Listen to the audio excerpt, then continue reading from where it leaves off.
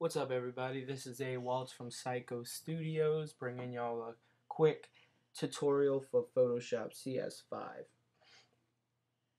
Now, what I'm going to be showing y'all today is how to use the Lasso tool.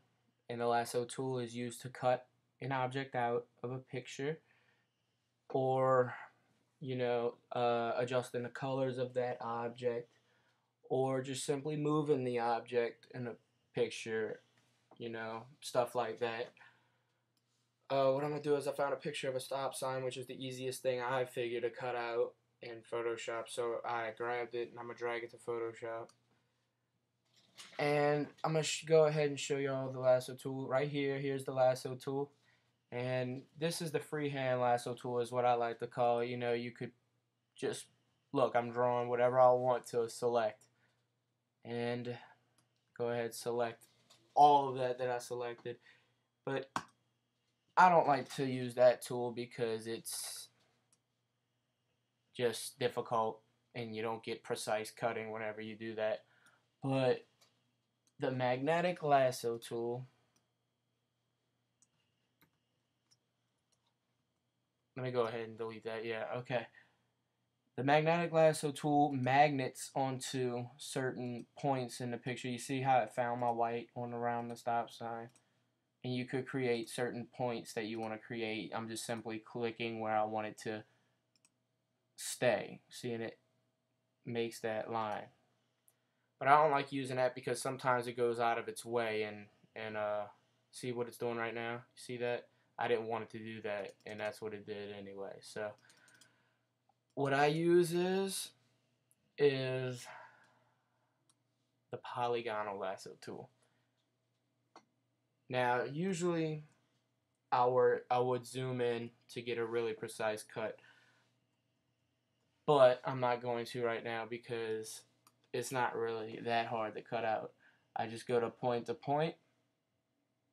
and I'm going to just simply click whenever I want to change direction, because it's all straight lines. See, it'd be really difficult to if I were to cut out a circle. I mean, me personally, I use the magnetic lasso tool to cut out a circle or the top of somebody's head, whatever. But look, I already selected my stop sign. I'm gonna duplicate this layer and say that I want to adjust the brightness and contrast of just the stop sign. Well, I have my stop sign selected, so look, I can adjust the contrast of just the stop sign.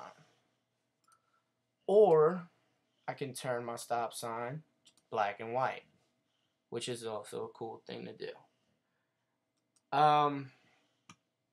You can also delete the stop sign out the picture. Leaves the transparent layer under it. Or you could just take it and you could drag it to a different picture, which is what I'm about to do right now. I'm going to go ahead and select my move tool, and I'm going to go and bring it to my YouTube background right there. Now you can move it, do whatever you want with it. I usually use the lasso tool if I want to, make a cool little poster or whatever. See, I use the lasso tool to cut my psycho guy out and to cut our street sign out and put them onto our YouTube background that I was creating.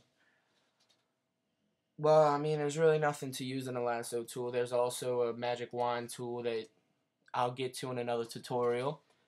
If you go to my channel, you can find that. The link to the channel is in the description box, or you can just click the name.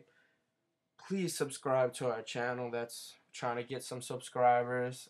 We just made this channel, but there's going to be plenty more tutorials coming your way. If you have any questions about how to do something in Photoshop, I will be more than happy to make a tutorial on how to do whatever. It's fine for me to do. I love playing with Photoshop. It's cool. Also, comment, rate, subscribe, do what you gotta do. Let me know how I did on the tutorial. I probably sound a bit nervous or whatever. I don't know why I get like this, but I'm gonna learn someday by doing all these tutorials. Hopefully I get a little better at speaking. But it's been fun. Thank you. Have a good day.